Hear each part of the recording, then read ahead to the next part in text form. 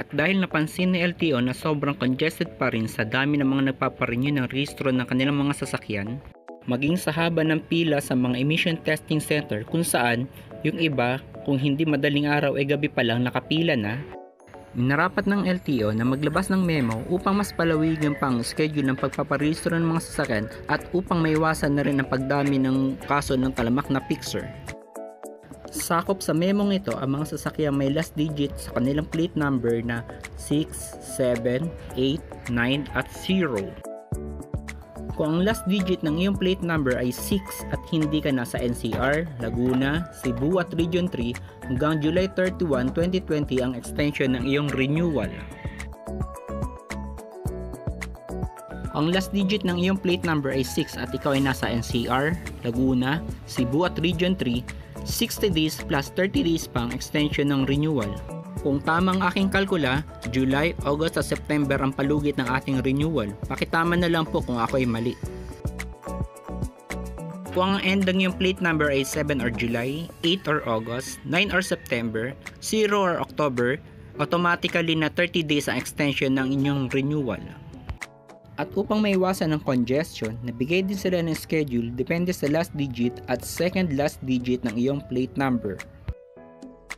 Kung ang last digit ng iyong plate number ay 7 at second to the last digit ay 1, 2, 3, July 1 to July 15 ang schedule ng iyong renewal.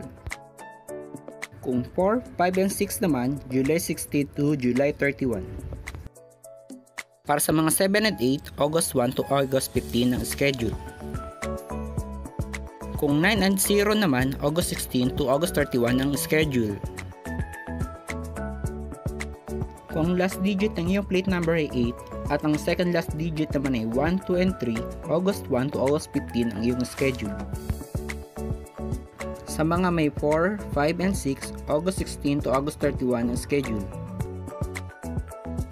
Kung 7 and 8 naman, September 1 to September 15 na kayo pumunta. Sa mga may 9 and 0, September 16 to 30 ang inyong schedule.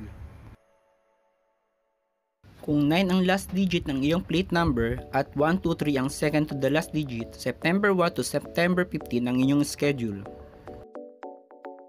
Kung 4, 5, 6 naman, September 16 to 30 na ang iyong schedule.